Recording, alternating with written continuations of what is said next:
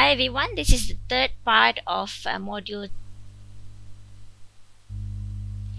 So coming back to the SOAP plan for pharmacists, we have done the assessment of drug use based on the questions that we ask ourselves to identify any drug related problem or pharmaceutical care issues, DRPs, and to avoid any potential problems. And not just the therapeutic plan, we also need to plan for the follow-up evaluation of the patient.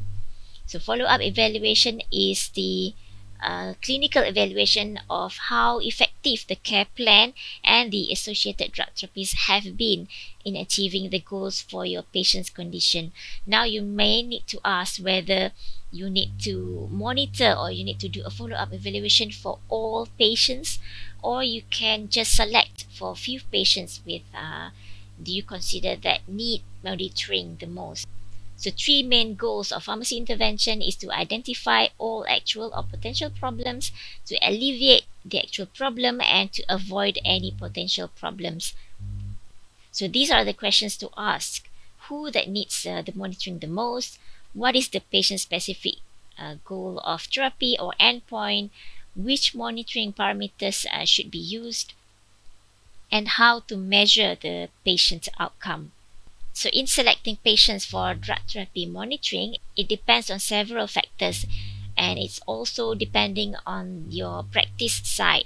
Other factors that you may want to consider is the age, in which geriatric patients are usually a group of patients that requires a more frequent monitoring or follow-up evaluation because of their potential risk and side effects to the medication. Second is if your patient have any history of ADR or drug allergies in your medication use review, these patients might need to be evaluated or monitored for the current therapies. So any particular disease state like hypertension, COPD, or diabetes which requires more frequent monitoring.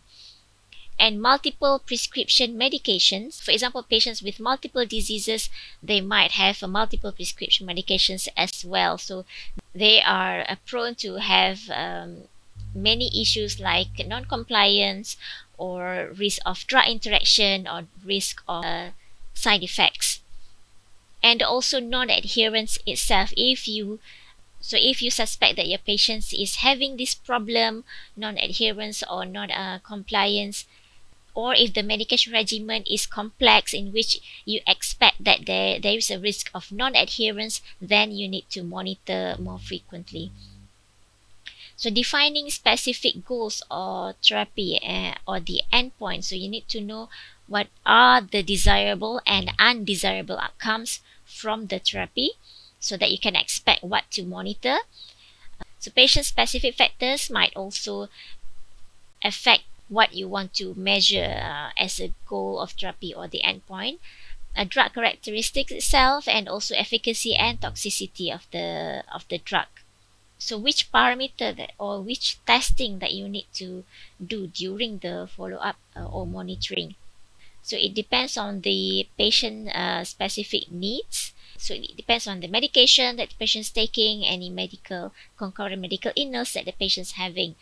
And also you look at the progress or severity of the disease itself, in which would determine what parameter to use. Cost as well. We need to evaluate whether such testing is really required for the patient if it is more expensive. Accessibility, whether the patient have access to whether we can access the facilities or the setting or the clinical setting that have such testing. Practicality, whether it's practical for the patients to come. For example, if the testing requires a blood taking for 2 times in a day, so whether it is going to be practical for your patient. And also risk to the patient. We do not want to expose or impose more risk to the patient if we do such any testing. So how often to monitor? So this also depends on the specific need for the patient, and also the detail of the drug therapy itself. What is the regimen? What is when is the expected outcome that we can see from the drug therapy? The cost and practicality of monitoring, probably less frequent for tests that are more expensive or less practical to be conducted.